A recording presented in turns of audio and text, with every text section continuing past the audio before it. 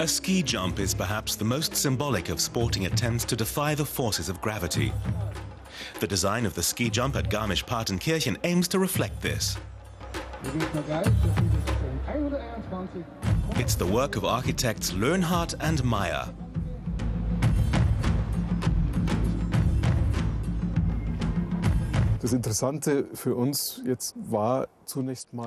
The interesting thing about the project specifications for us was the line, the gradient, which is a technical necessity for the sport, but which also has a certain aesthetic quality in itself. We attempted to find ways of subordinating everything else that's needed to this sporting aesthetic, or even to exaggerate it, to enhance it. The gradients of the ski jump are the angles of inclination for the in-run, the takeoff ramp, and the height of the jump itself.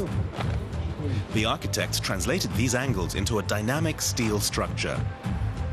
The jump tower is 100 meters long and 62 meters high. Despite its size and monumental character, there's a certain lightness about it.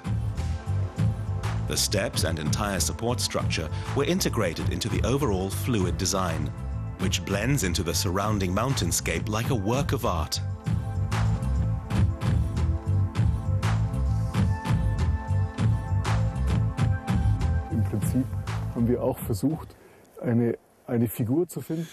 We've tried to find a structure that is, in principle, just a constructed slope. A line that adheres to the ski jump line, but that continues upwards and doesn't end with something that puts the brakes on this sense of movement. Instead, you've got something that makes you imagine the skier's movement the other way around, like a starting ramp. The architects pitched their design against a number of famous international competitors and won the commission. This is what the old ski jump from the 1950s looked like.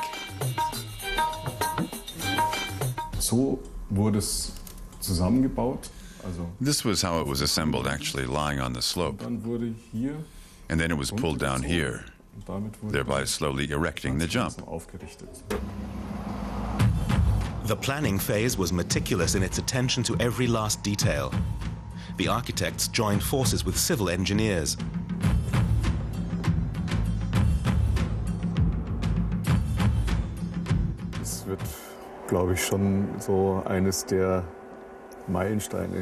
I think this will be one of our milestone projects.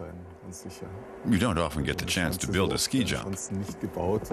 You're more likely to be designing residential buildings. In fact, you'll probably only ever build one ski jump in your whole life, if at all. After an 8.5-month construction period, on December the 21st, 2007, the ski jump was officially opened with an inaugural leap by the German youth champion Felix Schoft.